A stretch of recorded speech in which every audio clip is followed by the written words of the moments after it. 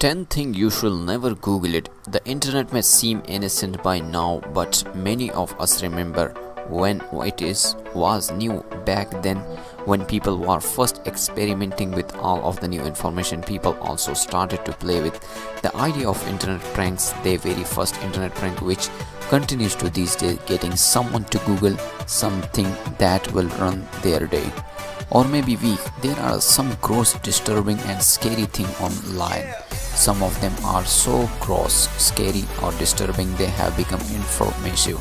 Here are 10 things you should never Google it. Number 10. 2 girls, 1 cup. It almost struck to believe that there anybody left who does not least know what this is. However, there are likely at least a few that have not searched for it. Let's save you the trouble. It 2 women, a cup and a lot of faces. Number 9. Tube girl. Basically that is a cousin to the 2 girls 1 cup, but it is an awful twisted cousin to the video, the cousin you look away and try to forget exists.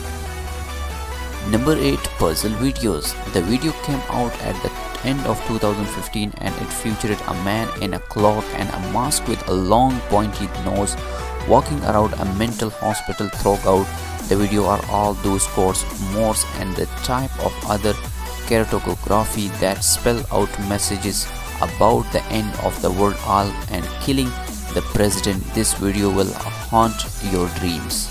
Number 7. Blue waffle. The blue waffle is not a sexual transmitted disease, but nearly an entire generation was fooled into believing it was mostly things to a photo that was purported to be this STD. Turned out it was just a woman that used feminine hygienic product that turned her downstairs blue, but it's still pretty disturbing. Number 6. Google. Can you imagine what will happen if you Google it? I did not even think the brain and compute such thing. Mine shut down when I started to think about the entire internet folding in one itself, and you see, just thinking about what could happen crashes my brain. Good knows what would happen if somebody actually did it. I mean, there is an outside chance that it just returned some basic info about the world dominated search engine, but I'm not prepared to try it out. Are you? Number 5. Thing to do before you die. Not if you are pessimist anywhere, optimist might look at the result they will get and look forward to when they will close them all off their buckets list.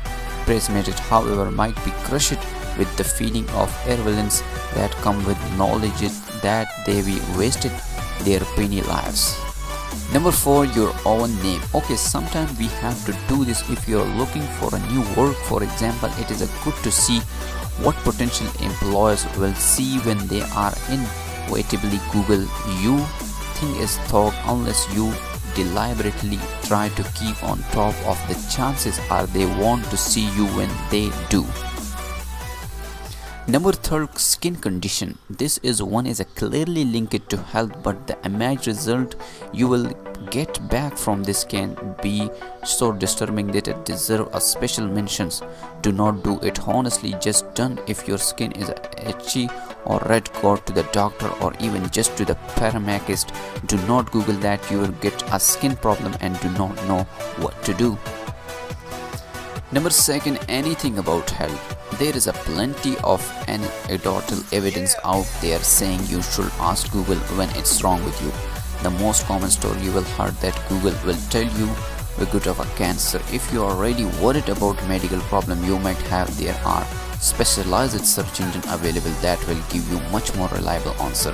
Another reason not to Google anything about health is because you might be back some gruesome images. This is especially the case if your problem with one of your more sensitive area. You do not want to be seeing horrifying image if your favorite parts and thinking is going to happen to you.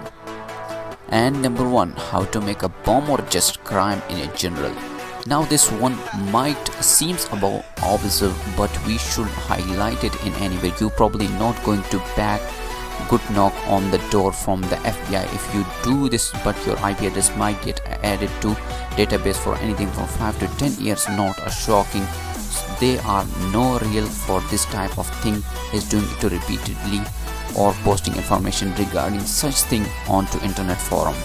Also, as a bomb can be made from a household atom, you need to be careful about the other searches taking place in your same IP address. If you're looking for a new pressure cooker whilst your son is researching terrorist attack for a history project, you could set off a red flag. Maybe it is best avoid paras like how to make a bomb or bomb making instruction altogether.